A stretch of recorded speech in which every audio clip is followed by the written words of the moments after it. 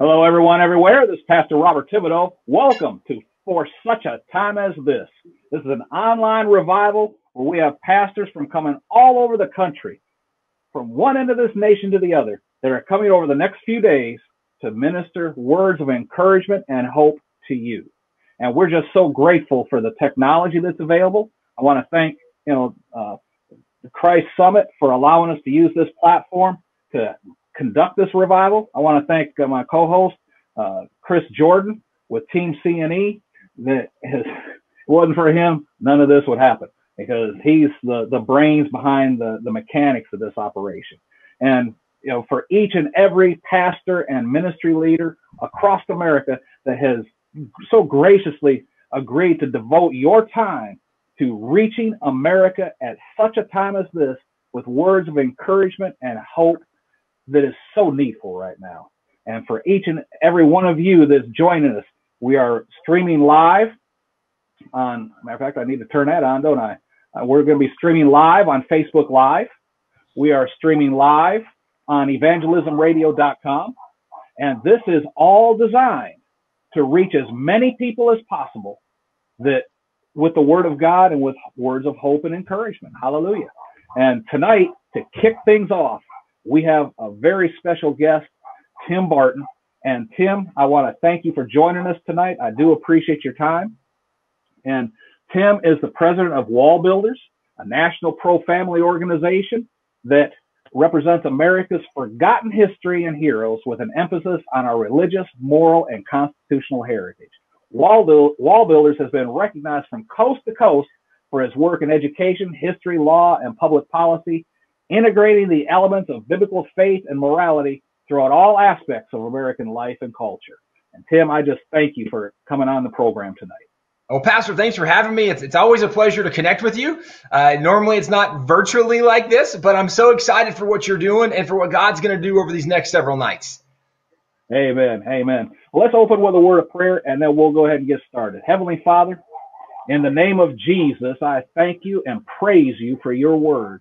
Your word brings light and life. And right now we need light and we need life. Lord, your word is the truth. And the truth is that this virus has already been defeated in the spirit. Lord, give our leaders wisdom and understanding in the natural, how they have to deal with it.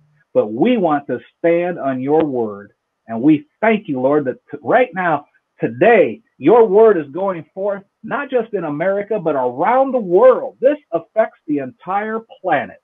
And we thank you, Lord, that your word can minister to people all across this planet right now. Words of hope and words of encouragement. And Lord, we just give to you all the honor, all the glory, and all the praise in Jesus' mighty name. Amen and amen. Tim, I can't click off yet right now because I'm trying to load up this Facebook page, but you take over, man.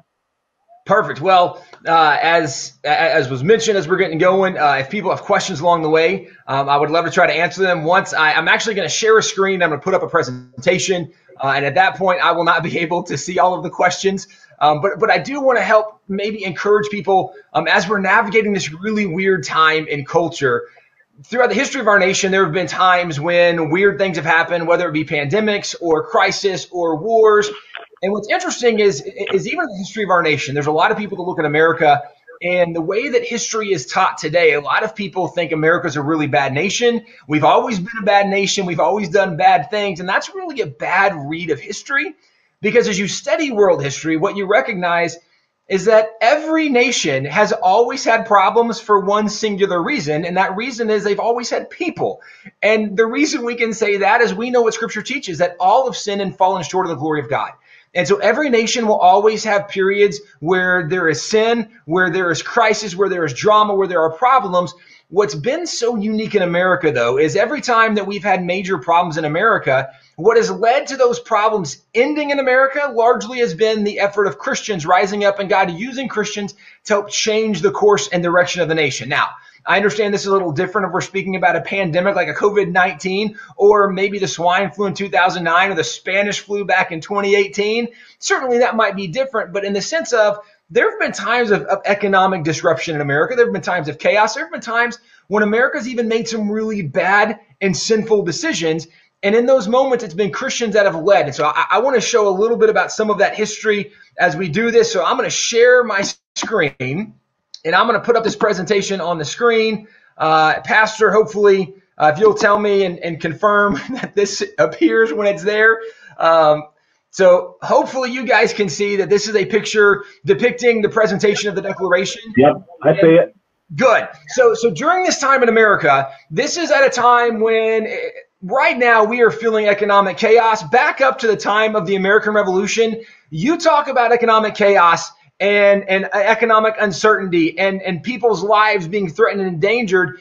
We don't often remember the history of our nation. So let me back up and just walk you through a couple quick moments of history, and then we'll talk about some practical application and especially the role of faith in our lives in America today. So when we did the Declaration, this was to separate from King George and what they believed to be the tyranny and oppression. So when they wrote the Declaration, I joke that this really was the greatest breakup letter that was ever written in the history of breakups, right? Where in this letter, we said, first of all, it's not us, it's all you, King. And then we listed 27 reasons he was the problem. Well, in the Declaration, this was drafted primarily, Jefferson was considered the leader of that. He was only 33 years old when he did that. And I remember, I'm now 37, working on 38. And I remember when I was a teenager thinking that 33, those people are pretty old. And they're probably smart. Life is totally figured out, right? They know everything. Well, when I hit 33, I realized 33-year-olds are not that smart. We don't have life figured out. And now that I'm past 33, I really don't think it's that old. But when Jefferson did the Declaration, he came up with some brilliant thoughts. And certainly there was a team helping him write this. But when you read the Declaration, there's a couple phrases we know. We hold these truths to be self-evident, that all men are created equal, that they are endowed by their Creator with certain inalienable rights. And among these are life, liberty, and the pursuit of happiness, that to secure these rights, governments are instituted among men, deriving their just power from the consent of the governed.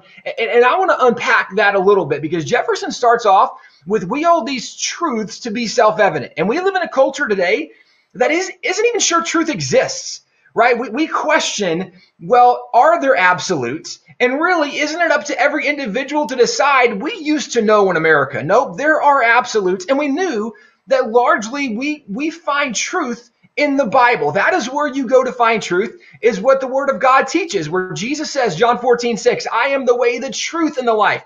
And also John 8:32, he says that you would know the truth, and truth sets you free. Truth has to exist, or for us as Christians, life really doesn't make a lot of sense. And really, even beyond us as Christians, truth should be one of the biggest things we try to focus on in life. What is true? Well, the founding fathers said that there were certain truths that we should build a nation on. And they started off that all men are created equal, that we have rights that come from God, that government's primary purpose is to protect those rights. And what's interesting about this is Jefferson said that these truths are self-evident, which means they're obvious to everybody. But I want you to think for a second. If you look at the idea that everybody's created equal, that inalienable rights come from God, and that government's primary role is to protect our rights, are those truths obvious to the world? Now, I would contend they're not obvious to the world, because even today, okay, not even like founding of America hundreds of years ago, today, not every nation believes in equality, because you have places like India that still has a caste system. Okay, you have places where there are different levels and hierarchies of people, and even differences between genders, where, just for an example, Saudi Arabia last year passed a new law where for the first time women were allowed to drive in Saudi Arabia. And they did this to show, look, we now are treating people equal. If you're just now doing that, right, the idea of equality is not the same as we think it is in America. And this is what's kind of crazy. Sometimes we look at history from where we are today and think everybody should know what we know today. And that's just not true historically, but it's also not true in reality. Even if you take the idea that rights come from God. Do you think in China people believe rights come from God? Because their government doesn't. Or North Korea, right? We can go down the list of nations who they don't believe that you have God-given rights. They believe that you have government-given rights, and the government can tell you what to do and when to do and how to do, or even the idea that government's primary role is to protect its citizens. Most nations of the world don't see that as government's primary role. In fact, even a lot of Americans don't see that. And here's what's interesting. When the founding fathers did this, King George didn't see those as obvious truths either. So why would the founding fathers say that these are truths that are obvious? Everybody should know these truths. I would point out that those truths are only obvious to people who know what the Bible says. If you know what the Bible says, then, for example, Genesis 1:26 and 27, we know that we have been created in God's image. Male and female, he created us. In his image, he created us. Okay, that's what the Bible says. Well, this is where we get the idea that we are created equal.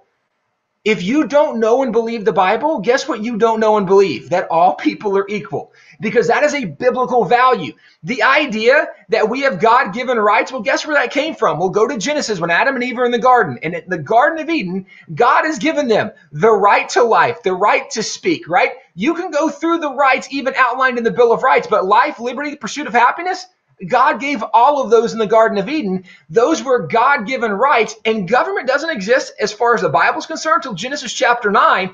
And when it exists, this is what God tells Noah, is that from now on, if there's a murder in society, if man sheds blood, by man his blood will be shed, meaning that we're not going to let that murderer go free anymore. But God was teaching that government's role is to protect people's life, liberty, pursuit of happiness, to protect their God-given rights. This is what's interesting. When you look at the Declaration, the ideas in the Declaration largely were shaped by the philosophy learned in the Bible. And today people would say, now, wait a second. Could we really say the Declaration that these guys had biblical ideas? Well, early historians used to acknowledge this. In fact, even the early 1900s, Clinton Rossiter was a professor at Cornell University. He wrote a book called The Seed Time of the Republic.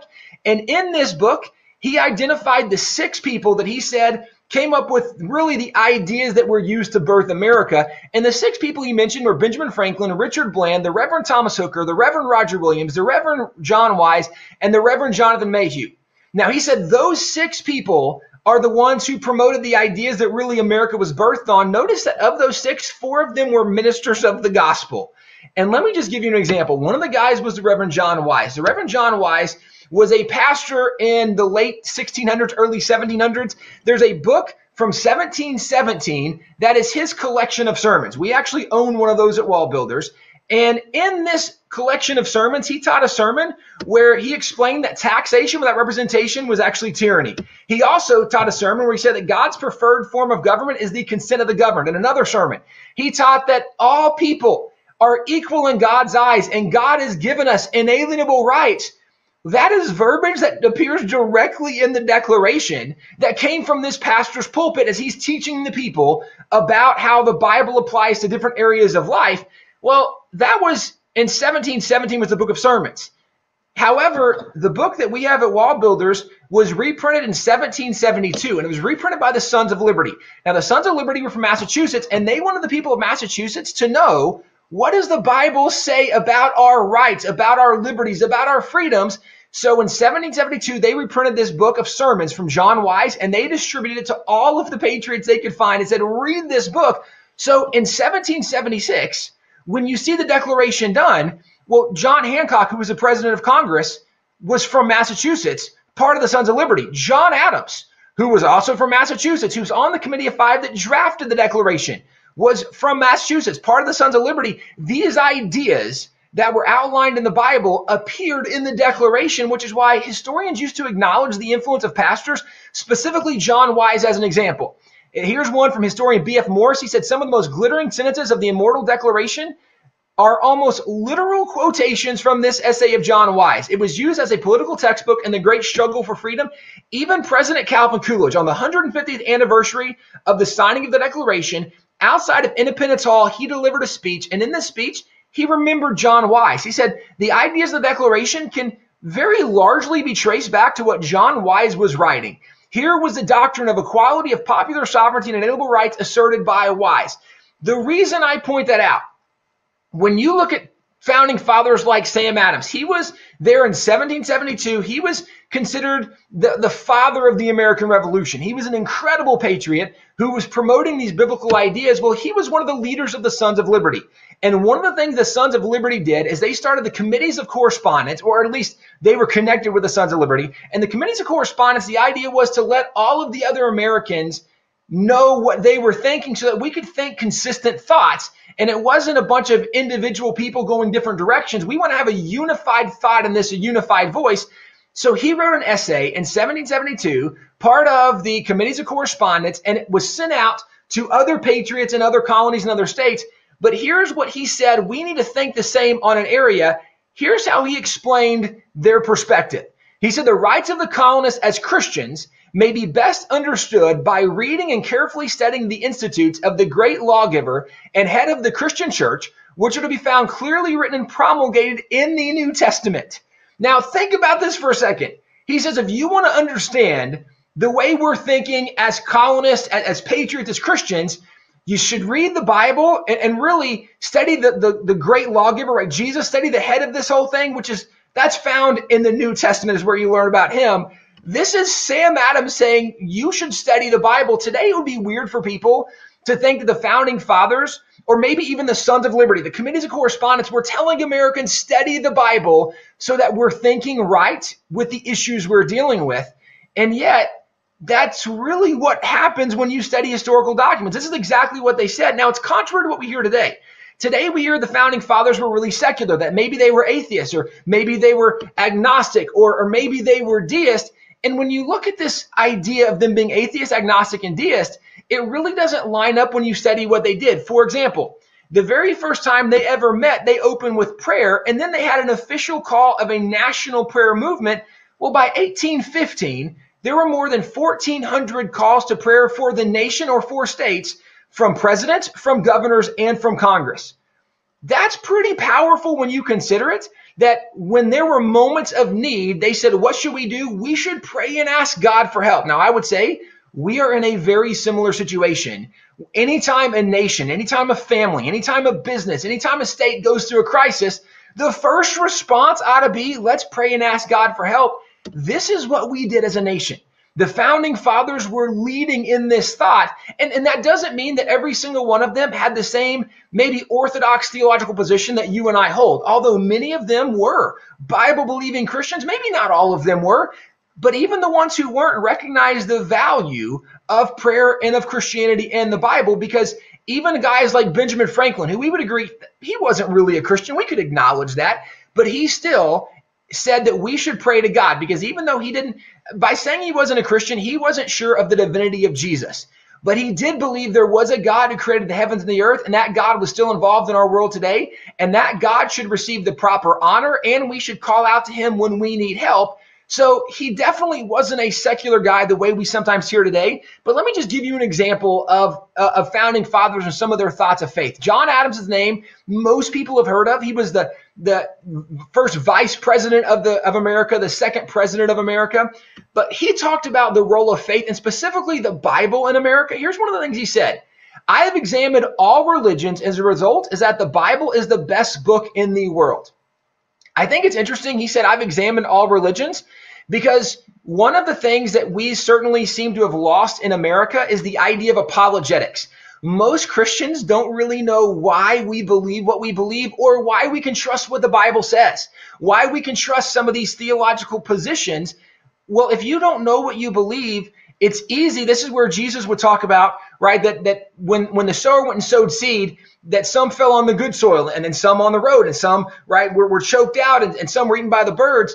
If you don't know why you believe what you believe, it allows the opportunity for doubt, for disbelief to come in and take it away. Well, for John Adams to say, I've examined all religions and nothing compares to the Bible, that means he's done some study. He went even further with his defense of the Bible. He said, suppose a nation in some distant region should take the Bible for their only law book, and every member should regulate his conduct by the precepts there exhibited. Now, just for a second, even especially in the midst of this pandemic and chaos, imagine if the leaders of our nation, the leaders of our states, the leaders of our community, our mayors, right, city council, if they said, hey, what we need to do to help bring some order and stability, let's just start doing what the Bible says. Let's follow the Bible, because this is what John Adams says. Suppose that there was some place and the only laws they followed, they learned from the Bible. Here was his conclusion. What a utopia, what a paradise would this region be? Now, I want you to think about that. That is a president of the United States, a founding father. He signed the Declaration. He was one of the guys negotiating the end of the American Revolution, very involved founding father, and said, nothing would be better for any nation than following the Bible. Well, his son had some very similar sentiments I think are super powerful. Now, John Quincy Adams, the son of John Adams, became the sixth president of the United States. But one of the things he said about the Bible was, with regard to the history contained in the Bible, it is not so much praiseworthy to be acquainted with it as it is shameful to be ignorant of it. Now, just at face value, that's a powerful statement, but I would almost disagree with that on face value, because he said it's not so much praiseworthy to be acquainted with it. I would say, wait a second. It's super praiseworthy to know the Bible. That's a really good thing to know the Bible, and it is a good thing to know the Bible. But there's some context to why he said that. Because at that period in American history, most students learn to read by using the Bible. So most parents were using the Bible to teach their kids to read.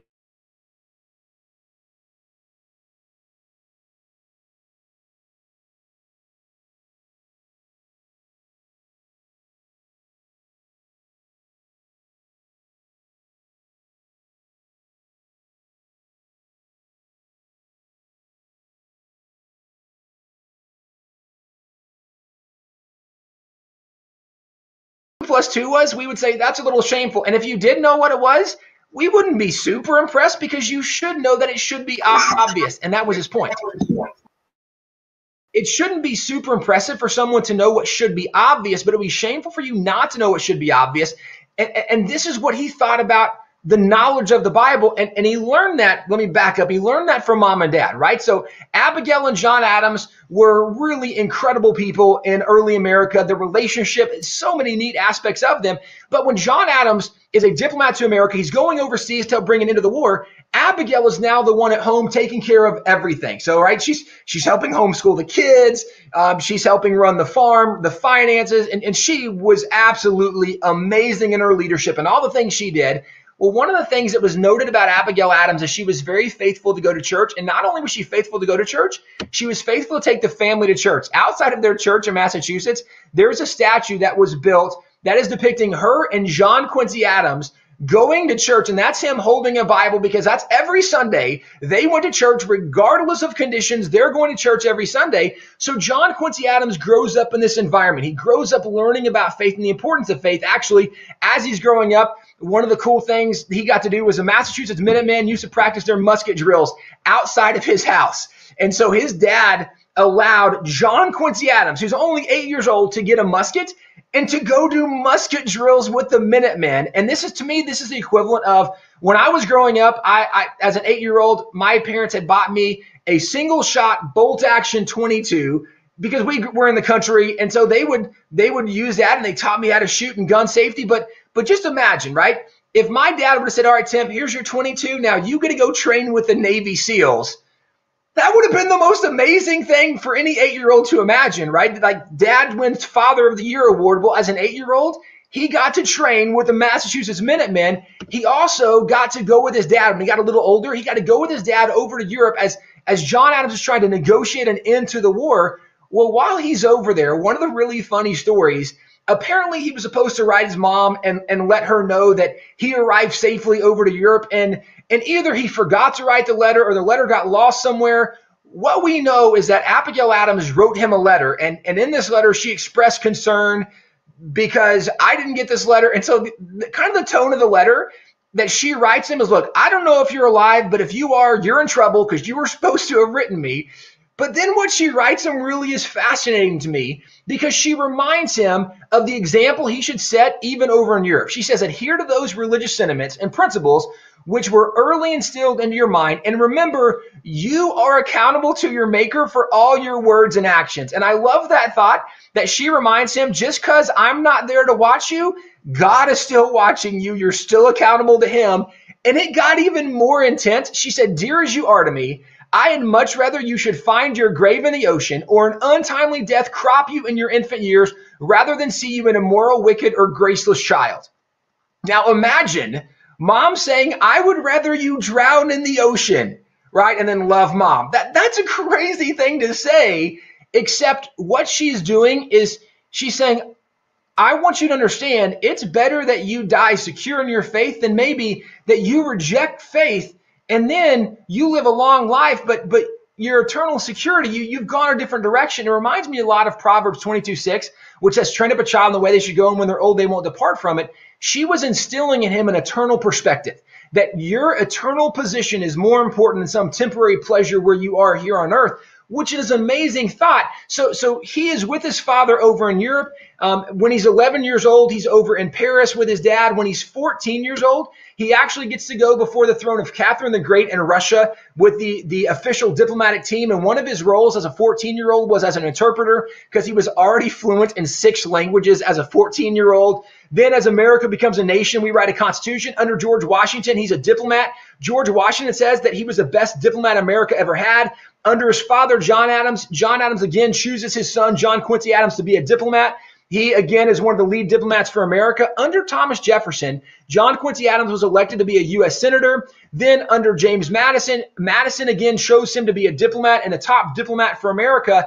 And while he was over in Europe and Russia at this time, one of the things he realized was that he had a son in America, and he had a family at that time. He was married, had kids, but he had his older son, George Washington Adams, was growing up, and he said, I'm concerned that my son doesn't know things that if I was there, I would tell him. So he wrote his son a series of 9 letters. His son was 10 years old, and in those 9 letters, he was explaining to his son how to study the Bible every single day and how to get the most out of Bible study, how to journal, how to have a prayer journal. I mean, just remarkable stuff. And I want to show you part of what he told his 10-year-old son in one of those letters. He said, no book in the world deserves to be so unceasingly studied and so profoundly meditated upon as the Bible. I have myself for many years made it a practice to read through the Bible once every year. My custom is to read 4 or 5 chapters every morning immediately after rising from bed. It employs about an hour of my time and seems to me the most suitable manner of beginning the day. Now, at WallBuilders, we actually have one of his journals. And in this journal, he was outlining how he would read the Bible every morning. Like he said, 4 or 5 chapters, except he would outline that he would read it in several different languages and then compare them back to Greek or Hebrew. He said, well, the Russians did a really good job with this verse in Greek, but the French did a better job on this verse, and he would compare it back to Greek or to Latin. I mean, just this guy's Bible study was amazing. Well, he's telling his 10-year-old son, right, every morning start off studying the Bible, and then he tells them why. He says, I've always endeavored to read it with the same spirit which I now recommend to you. That is with the intention and desire that it may contribute to my advance in wisdom and virtue. And this is an amazing thought. He says, son, the reason you should read and study the Bible is to make sure you have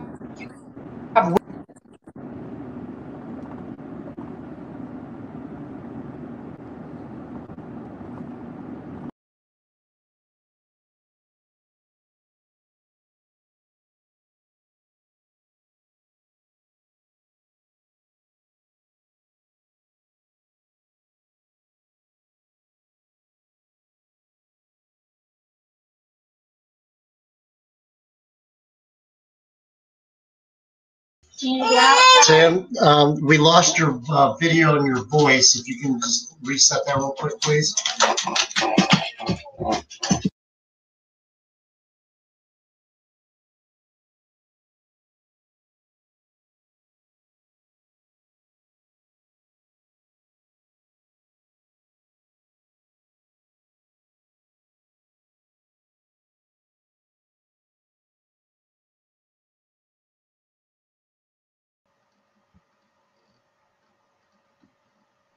All right, can you guys hear me? I can see your video. It just might take a minute for your sound to come back with it. Go ahead and try. Go ahead and talk. You want me to keep going? There you go. Yeah, check test 1, 2. There you go. Hello. Robert. All right. Is that going to mess you up? Well, I'm almost at the end. Do you want me to finish this out?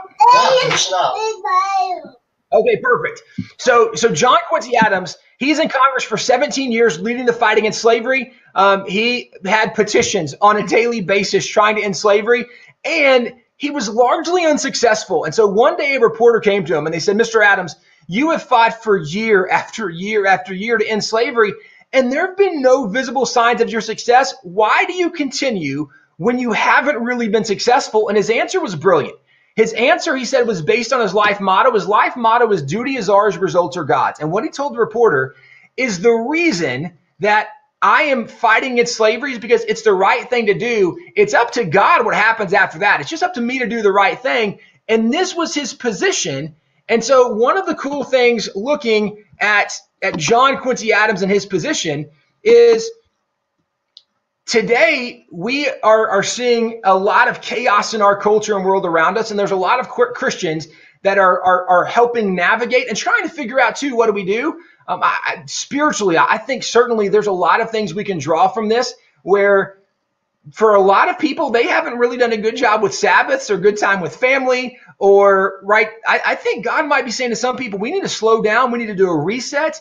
We need to get reconnected with our spiritual life. And this is something that historically so often when people were fighting the cultural battles that needed to be fought, it was the Christians that were connected with God, right? John Quincy Adams trying to teach his son, the most important thing you can do every day is spend time in God's word. And then he's dedicated his whole life fighting slavery. Part of the reason was he was motivated by his faith. And what I would encourage right now is this is where, as Christians, we ought to be pouring more into Bible study, more into prayer, more in time with God than ever before, because we recognize our culture's in chaos. And this is where God so often through history will raise up leaders from his own, right? From the remnant that he's preserved, people that love and serve him, and use them to be answers and solution in culture. And by the way, the end of John Quincy Adams' story, his last term in Congress, there was a freshman who was elected, and John Quincy Adams, as a leader of the anti-slavery movement, is continuing every day giving speeches and right, trying to stir up more people to oppose slavery. Well, this young freshman was convinced that, all right, I'm going to help fight slavery. Well, John Quincy Adams then dies, and so he can no longer lead the movement, but the young freshman says, all right, I want to help. I want to do something. Well, in Congress, you only serve for 2 years, and you have to run for re-election. So the freshman ran for re-election, but he got defeated. He then ran as a senator and got defeated. He ran for state office and got defeated. He didn't win another election until he became the president of the United States, and that was Abraham Lincoln. And what's amazing is Abraham Lincoln was able to fulfill a lot of what John Quincy Adams' passion and motivation, what John Quincy Adams never lived to see the end of slavery, but he helped mentor and train the very guy who brought an end to slavery in America.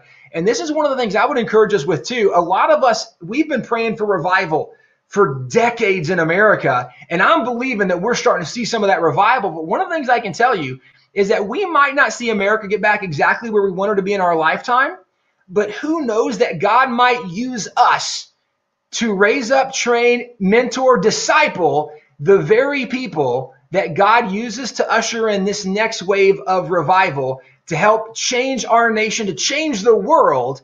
And this is where, as Christians, we need to follow what John Quincy Adams said his life motto was: the duty is ours, results are God's, because God has called us to be faithful. And it's a crazy thought. God hasn't always called us to be successful.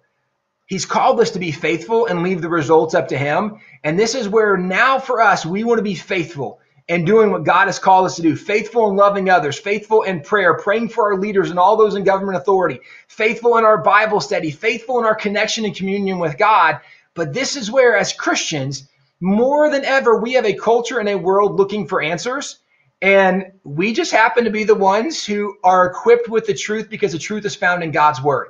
But if we're going to be able to share truth, we have to know what truth is, which means we have to spend time with God, time in his word, so we can share what God reveals to us, what God's word said, and we can be the hope for a culture and a world in need. Pastor Robert, I know I could keep talking for hours, but I know you have a whole lineup scheduled, so I need to be quiet and let other people have their chance too.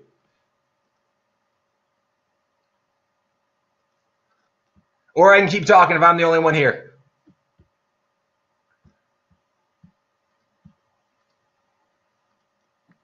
No, you're not the only one here, Tim. I think sometimes it just takes a second for the system to kind of catch up with everything here.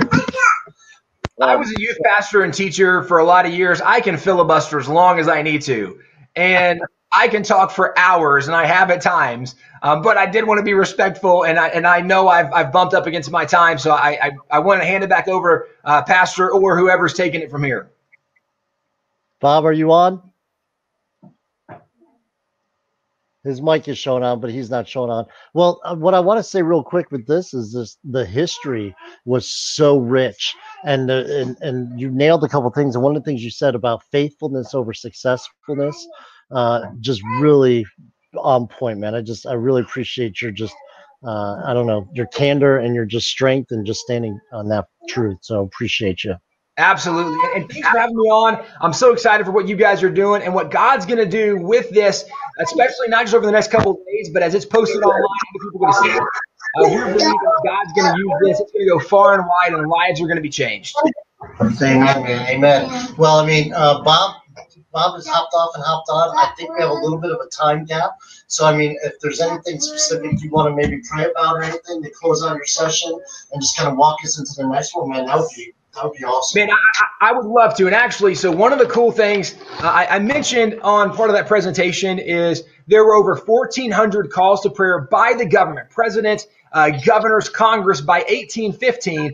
At WallBuilders, we own over 800 official government calls to prayer. We own several. This is one from John Hancock. And this is a fasting, humiliation, and prayer proclamation. John Hancock had 22 of governor of Massachusetts. But one of the things, when they were praying, and they had a time of prayer and fasting, I want to read part of what John Hancock encouraged all the people to pray for in Massachusetts.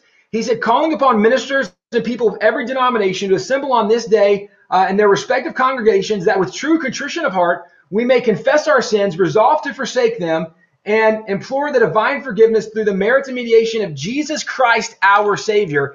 Not only was John Hancock encouraging everybody we need to pray for our state, pray for the issues of our state, but John Hancock said we also need to pray that if people don't know Jesus Christ as their Savior, that they would come to know Jesus Christ as their Savior. And so one of the things as we finish that I want to encourage us even to pray for is that God uses this chaos and this pandemic to draw people unto him. And right, maybe whether it's the prodigal son or people who have never heard, but just like John Hancock said, look, when we're in a time of prayer and fasting, let's make sure we remember to pray for people to be drawn to God, that if they don't know Jesus Christ, they would know Jesus Christ. So I'm going to finish in prayer. If you guys will join me. Heavenly Father, we're so grateful that in the midst of situations and chaos, we know that you've never left us or forsaken us, God, that even at times when we are faithless, you still remain faithful because you cannot deny or disown who you are as part of your character and nature. God, we know that nothing will separate us from your love. And so in this moment, God, wherever we are in our life, if we have friends that are going through part of this pandemic, if our family members, if we are, God, if it's economic and the job instability and the chaos, God, whatever it is, I'm so grateful that you've said we can come and cast our cares to you because you care for us. And so, God, right now, we turn over this situation to you. God, we ask that you would help bring peace to people's minds, to their hearts. God, that you would guard our hearts in Christ Jesus. And God, that in the midst of this, that as people are looking for answers, God, that you would draw them unto you. And God, that you would use us to be the voice that would speak truth in a culture that doesn't know truth, that is looking for answers. God, use us to make a difference. And God, we ask that you would bring healing to people that are sick. God, bring help and comfort to people that are hurting. And God, bring an end to this coronavirus and bring health and healing back to our nation, both spiritually and physically. In Jesus' name, amen. Amen. Amen. Can you hear me? Amen. Amen. Now, Pastor Bob, it looks like he popped back on. So, Pastor, if you're here, go ahead and step on in. But Tim, amen, amen, and amen. Thank you, brother. That was powerful. Amen. And Tim, can you hear me right now? Yes, sir. I can hear you now. Okay, praise the Lord. Yeah, I had to log back out and come back on. Technology is great as long as it works the way it's supposed to. That's it. But that was an awesome, awesome presentation. Every time I hear you and your dad speaking about the Christian foundation of this nation, it just motivates me so much to just want to go out there and shake people, say, don't you understand? Yeah. I appreciate it. It's such a pleasure to be with you. Absolutely. I mean, does anybody have any questions? If you got a question, put it in chat on the public chat real quick. And, Tim has a couple minutes here and we'll ask him a question. How is this affecting, everything going on right now? How is this affecting you guys at WallBuilders? I think we're in the same position that so many Americans are, that we're having to slow some things down and do some things differently. But one of the things that as Christians we have assurance of is that God is always going to lead, guide, direct, and help us in these situations. And so things are a lot slower. We definitely didn't plan on shutting down all of our travel and so much of our engagements and things that we do, because we travel nationally We speak nationally. We do hundreds of events around the United States every single year. And so a lot of it is now changed, but some positives we've seen from that is we've been trying to finish a couple books for a while. So now we're able to work on some of that. Some of the stories even that we talked about, we're writing a history book, but it's going to be how God used people from all the way from Columbus coming forward. And specifically, right, we highlight these weren't perfect people, but the history of the world is God using imperfect people to do something great through imperfect people. Amen. And so that's kind of the story we're helping tell. And so we're hoping that's going to be out this summer. And then we're trusting God's faithfulness to help continue to provide, just like I know so many people who are watching and gonna watch in the future.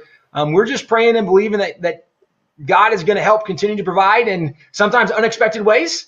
But we're just navigating this one day at a time. Amen. Amen. Well, I do appreciate your time, because I know with everything going on, turkey season getting ready to start, out there in Texas, you're a little busy right now. But hunting season is one of the few things that I try to take a couple of days off to go enjoy the outdoors. I love the outdoors more than anything, and so I am super excited to go social distance by myself in the woods with God in creation. So I'm so excited about it.